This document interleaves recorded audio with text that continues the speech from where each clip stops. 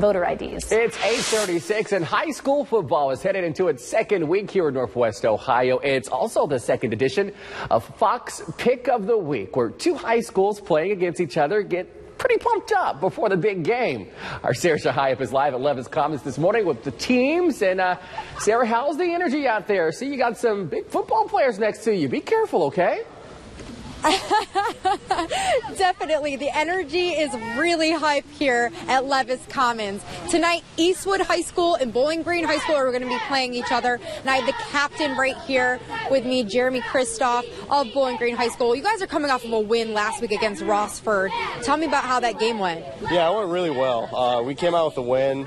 First quarter, we did very good. Second quarter, we kind of came out flat, and they came back. We came in at halftime. We talked. We knew we weren't afraid of losing.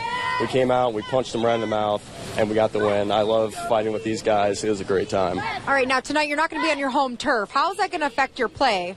It's definitely going to be weird. We've had two scrimmages in the game. All have been home, so especially for the guys that haven't gotten a lot of varsity time before, this is going to be a whole new experience. I'm sure it'll take a quarter to get used to playing in a new field, but we'll come out and we'll play hard just like we always do. Okay, now you have your cheer team with you here today. You were telling me before that it means a lot to you to have their support. What is it like at the games when they're there cheering? Oh, it's great. These guys work just as hard as we do, if not even harder. They do so much for us. They give us snacks before the game. They get their crowd hyped. We love them at Bowling Green. They're just some of the most amazing people you'll meet out there. All right, well, good luck tonight. Thank you.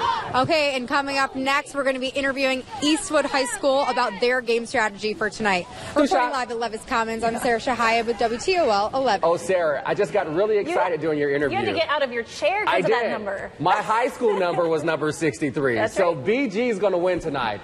It's good luck. I'm being a little biased. Rooting for him now. Let's get out of this.